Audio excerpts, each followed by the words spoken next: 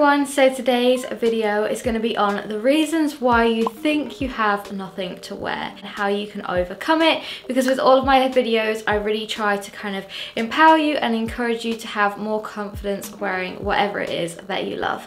So I hope you enjoy this video and that it helps you, and let's get into it. So reason number one could be because you have more trends than basics. So a good ratio for your wardrobe, just to make things easier for you so you don't get in this kind of style rut, is to aim for 70% basics in your wardrobe, and then the other 30% of your wardrobe you can fill with trend pieces. So these could be pieces that are, you know, very on trend at the moment. Let's say, for example, a hot pink tie-dye dress, or I don't know, something acid wash, something that is not so much a classic piece, or it could be a piece which is cut in kind of more of a trending way. So instead of just a classic black fitted blazer, the trendy piece would be like an 80s style blazer with the shoulder pads that's kind of cropped around the waist.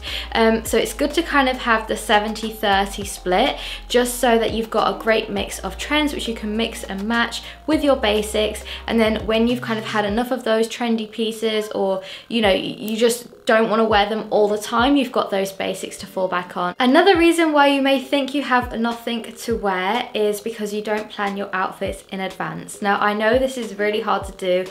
I don't always do it, so I'm talking from a place here which I don't even do all of these things, but planning your outfits in advance can really help you from feeling this way. So the best way to do this is to hang the pieces together in your wardrobe. So you could actually plan the outfit, hang the skirt and the top, you know, for example, together in your wardrobe, so that when you're looking quickly in the morning, for example, you can just pick that out and you know that it goes together.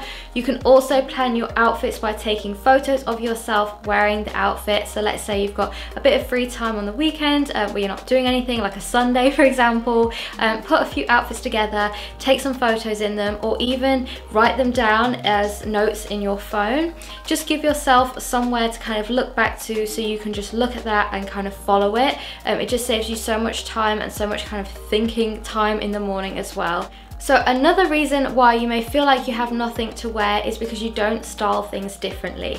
So what I mean by this again is you've got your classic pieces, let's say, and you always kind of style them in the same way. You always wear that white t-shirt with your blue jeans. You always wear your blazer just on normally. You can style things in different ways, and this can give you a little bit of a different feel to the outfit and make you feel like you're wearing something new. So for example, you could wear the blazer over your shoulders, or you could wear that white t-shirt with a white skirt instead. Just kind of step out of your comfort zone and style things a little bit differently and experiment with the pieces that you have. You know, tie your t-shirts up, tuck them in a bit differently. Everything like that just gives you a whole different feel and makes it feel like you've got a new piece, even though you're still using the old things that you have in your wardrobe already. And this next point kind of follows on from what I was just saying, but you always go for the same safe pieces. By really looking into your wardrobe, seeing what you have and seeing if you can style them in different ways will again just give more life into your wardrobe and make you feel like you have new things to wear, even though they're the exact same pieces. So a good way to kind of mix up your style as well is to look on things like Pinterest or YouTube or TikTok for some outfit inspiration. So for example, if you have a piece, let's say a white t-shirt, just for an example, you can search on Pinterest white t-shirt outfits and loads of outfit inspiration will come up, and you can look at those and try and pick out different things that you may have in your wardrobe as well that they're wearing, and it just makes it easier for you to style those pieces together. Another reason why you may feel like you have nothing to wear is because you've outgrown your style. I feel like this is such a huge one, which maybe you have to revisit every like 5, maybe even less, maybe even every 3 years. And that's because obviously as people we change all the time, we're always growing. So sometimes what may have been your style or suitable for your lifestyle 3 years ago doesn't really suit your lifestyle anymore. This is especially kind of a tip where if you wear a lot of workwear and things like that, maybe your lifestyle has changed, you've got a different job, you have to wear kind of different style outfits, maybe you want to look a little bit more mature and professional. All of those things can make you feel like your current wardrobe doesn't work for you anymore. So the best way to do this is, again, search for ways to style what you have already, but if there isn't any kind of way you can make it work, or you just don't like the piece anymore, just donate it, get it out of your wardrobe. There's no point holding on to things which kind of don't work for you anymore, because your wardrobe has to work for you. You don't work for your wardrobe. So make sure that all of your pieces really do work for your lifestyle and your job and everything that you need them for, because you don't need the extra stress in your life. And this last tip is that you just can't find your clothing pieces easily. Maybe, and it always happens to me, you just put things away, you haven't really organized your wardrobe, everything's a bit chaotic and you can't really see what you've got.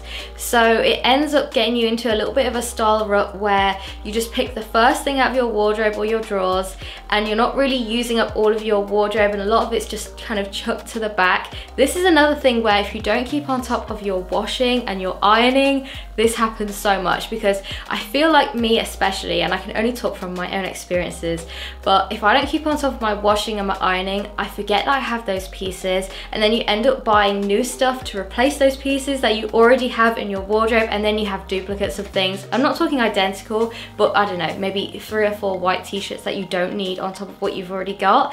If you was just to wash your things and iron your stuff faster, you'd have those in your wardrobe all the time and you wouldn't need to constantly consume new pieces. So definitely try your best to keep on top of your washing and your ironing, and also organizing your wardrobe as well. If everything is clean and tidy and you can see what you have, it just makes getting dressed and finding what you need to wear so much easier. But that is it. So I really hope you enjoyed this video. Please give it a thumbs up and subscribe to my channel if you did like it, because that would really help me out.